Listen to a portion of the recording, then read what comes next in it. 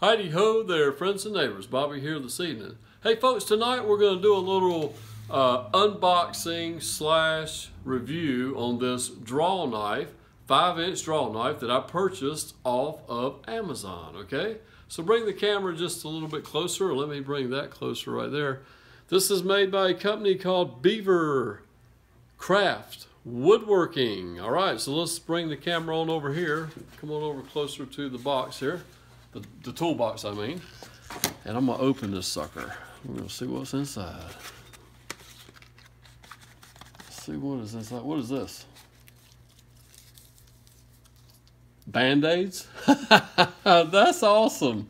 There you go. You sell a tool, a sharp tool like a knife or something, you give the people some Band-Aids. That is so cool.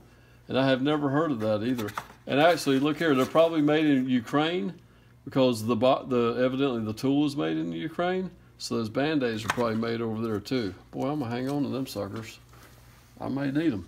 Now it comes with this nice little leather thing that snaps over the blade. Let's go ahead and unsnap it here and check it out. This thing must be sharp if they send Band-Aids with it. So as you can see, we got a one bevel cut going this way right here, and ooh, that does feel kind of sharp. Let's see if it'll cut the hair off my arm right quick. Let's see if it'll shave. That'll be the first test for it, friends.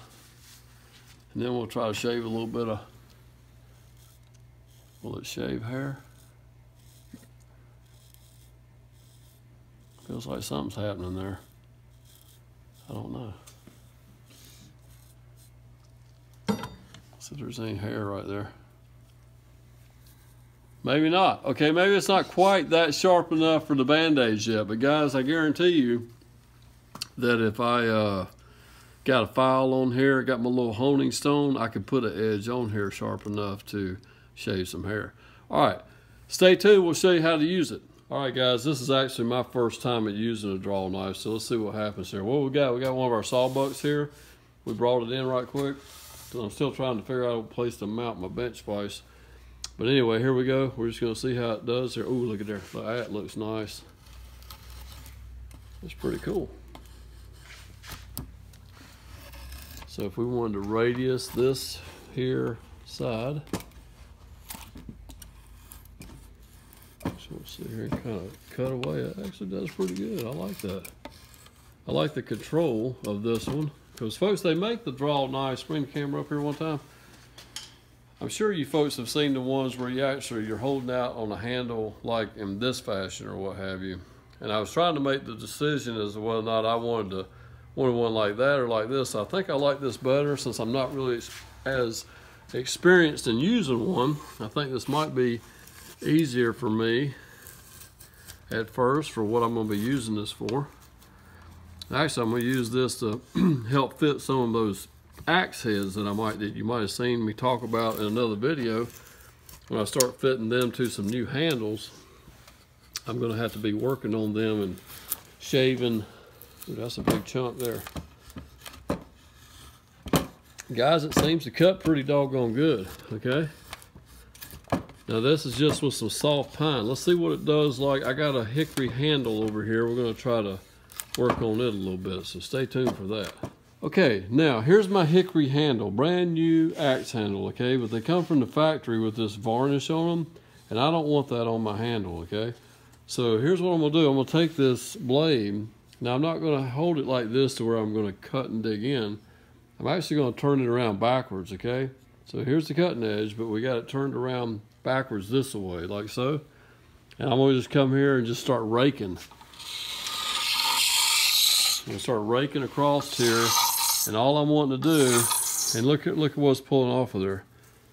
Pulling off that varnish and just the ever so thin layer of wood, but not enough to really matter. But I'm just gonna go across this whole thing. This is what I bought this for, was to be able to go across all these handles and quickly take all this varnish off of here.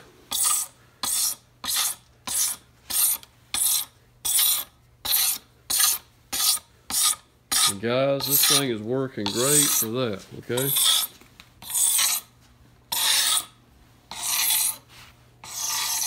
Folks, it's doing a great job on that. As you can see, this stuff just peels off so easy. We'll get this off of here, and then we can take probably some 220 grit or so on the orbital, on the crosshair, and then we'll be ready to burn our handles and soak them in linseed oil and make them look really cool. So guys, I think I'm gonna get a lot of use out of this tool, okay? This is pretty awesome. I'm excited about my purchase here. I'm going to, looks like it's gonna be easy to sharpen if it does get dull. Right now it seems to be fine for what I'm doing. Doesn't really need to be any sharper than this. But if I do, it will be probably as simply as using like a stone to kind of sharpen up this edge. But folks, I will put one of these, the link for this right down below in case you want to purchase one of these yourself. Thank you for watching the video today. Don't forget to like, comment, and subscribe, and we will see you next time. Take care.